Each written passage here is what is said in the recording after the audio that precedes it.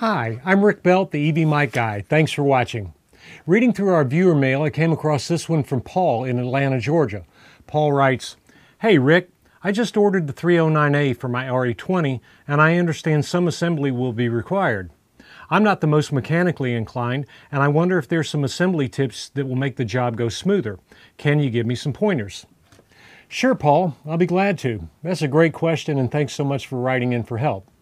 Yes, indeed, the 309A will show up as a box of hardware, but there are no special tools required for assembly. Let's take a close look at what you'll be working with. Okay, so the box will show up like this. I'm going to go ahead and open it up. Let's take a look what's inside. Your product sheet is on top. Here is the inner frame that holds the microphone. I'm going to put that aside, get it out of the bag, and set it out here. So this is the inner frame. Here's a pack of 4 suspension cords. Here's an intermediate frame, which I'll show you how that goes together. Here's a thing that looks like a horseshoe, and it's actually, we call this the bail. And there's a pack of 2 thumb screws and nuts and some washers. And then another item that's a threaded insert and a retaining screw, along with some more paperwork. So I'm going to go ahead and put this aside and clear the deck so I can begin assembling this. This item right here, which is the threaded insert or threaded coupler, I'm going to save that for last. I'm going to put it aside. But this is the method that I've found works the best for assembling the 309A. It's real simple, and like I said, this is a fairly simple process, and it'll probably help you a lot just to watch it happen. So, what I want to do first is take the 4 suspension cords and mount them to the front half of the inner frame, the main frame that holds the mic. So these suspension cords have retainers on either end and a little flexible coupler in the middle, and we'll show you what happens with these. So I find it works best to go ahead and stick them on the 4 corners of the 4 posts and get them ready for later assembly. So I'm going to go ahead and stick them on, and it's a fairly simple process. Okay. So now the 4 suspension cords are halfway on this item. There's a screw right here, it's a thumb screw, and this is what will actually be attaching to your microphone. So when we get to that step of the process, I'll show you how that works. Now what I find that works best is to go ahead and assemble the inner frame to the intermediate frame first. So I'm going to go ahead and begin threading this up. The intermediate part of the suspension cord goes over these corners of the intermediate frame. So I'm going to go and stick these on.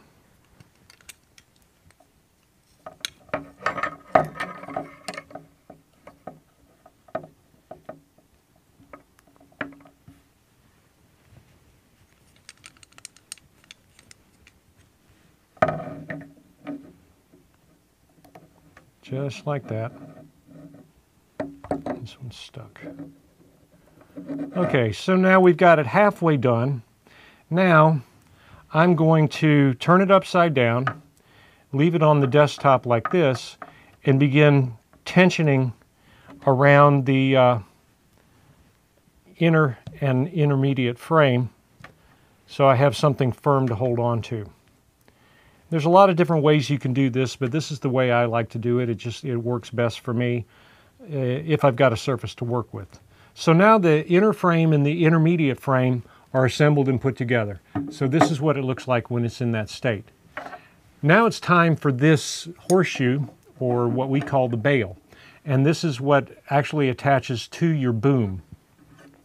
So what you're going to want to do is lay it out, and these 2 thumb screws and nuts that were in that package, this is what attaches the inner frame or actually the intermediate frame, to the outer bail. And you take the nuts off. Let me do both of them and get this ready.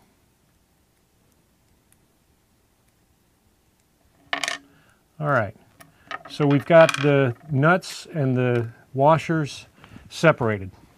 Now, the thumb screw is going to go through the bail first and then go through the washer. This is a nylon washer insert, and then on into the inside portion of the intermediate frame. Now, the intermediate frame has a cross member in it, and it actually holds that nut in place once you begin tightening it. Of course, now I'm in a hard place because I just dropped that nut and it fell off, and I'm going to have to go retrieve it.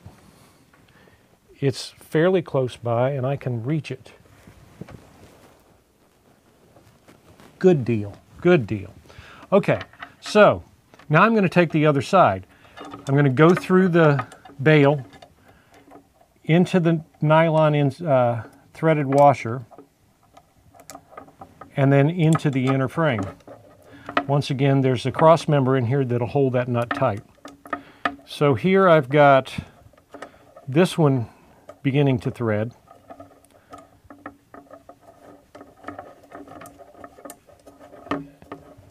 And now we've got it. So these two are actually, these thumb screws are actually what's going to be allowing you to rotate the inner frame within the bail. So this is what it looks like assembled to this point. And these are the tighteners. Now it's time to bring in the microphone. And what you're going to want to do is take a look at your RE20 or RE27 or the RE320. Down here on this mounting post is a little pin, and that little pin has a spot in this 309A where it goes. There's a little slot right here in the inner frame that's going to slide through. So what you want to do is line that up with that slot and go ahead and slide it in. Now let me loosen this thumb screw so I can slide it all the way in. So let me bring that up so you can see. Okay, so now that the RE20 is all the way in, I'm going to put that thumb screw back in.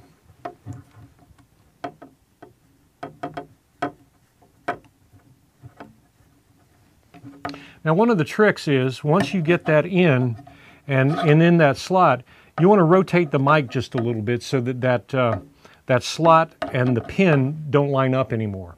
It'll make it more stable. So here's the 309A assembled with the microphone in it. Here's the tightening thumb screw to tighten the RE20. And at this point, we're just about done. Now what we're going to want to do is get it ready to assemble to the boom, and that's where this item comes in. This item is the threaded coupler that attaches to the 5/8 threaded microphone boom. And then this item is the coupling. This item is the coupling nut that will actually connect this to the threaded insert. Okay, so now we're ready to mount the 309A with the microphone in it onto the boom. You're going to want to take this threaded coupler and mount it to the stud on the boom. Just like that.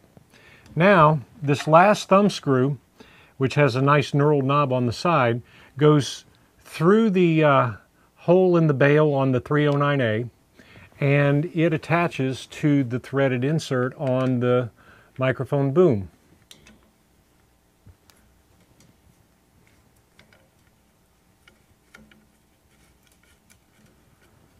So there we go.